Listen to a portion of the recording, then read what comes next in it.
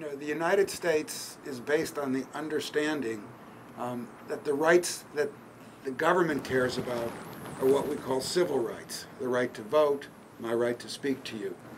What they have always said is they don't enforce or believe in economic rights or the rights of people to human dignity, to a good job, to a good home, to good health care. And so they don't look at those as important rights. But in fact, of course, the most important human right is the right to live in dignity, where you can raise your children, where you can have a home. But the United States doesn't believe in that. So what this model has done of free trade is it's destroyed not just the economies of other countries like Guatemala and Mexico, but it's also destroyed the societies and the culture of those countries. Because you go to villages now in Mexico, and instead of being 100 men in those villages, there's 20 men, because the other ones can only make a living, and a bad living, if they come and leave their families and really destroy their indigenous communities in those countries.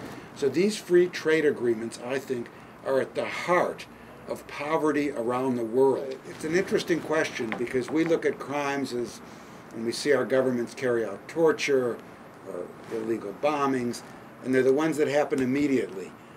But the ones that happen through these broad economic policies that kill many more people, many more than our wars kill, somehow the world is willing to look away.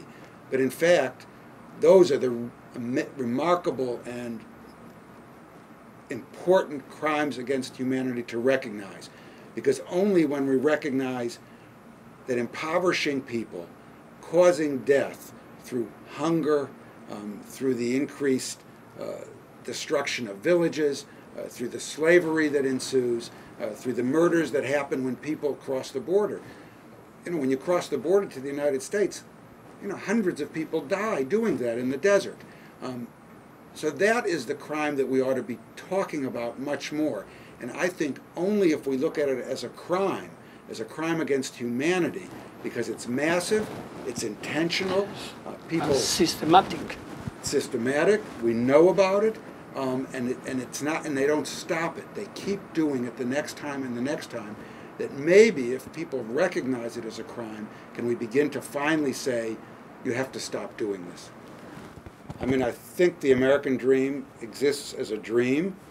When people get here, it's a nightmare for thousands, perhaps millions of them.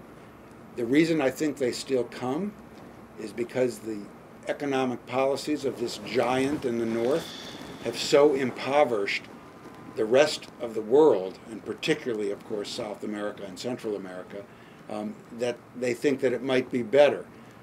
But when you talk to people, most of them want to go back to their families and their culture in their own countries. The immigration policy of the United States is now there's now an attempt to try and legalize the status of 11 million people in the United States, or their immigration status. There's a lot of resistance, but it's the first time we're seeing a little bit of a shift, because we now have a huge number of Hispanics living in the United States, and they vote, and the Republicans who are holding this up now realize that they don't have a chance unless they begin to work for immigration. But the United States, to be honest, has always considered itself this white country. And the idea that this country will in 20 years or 30 years be a majority Hispanic and African American, I think people are racist, and they don't want to see it.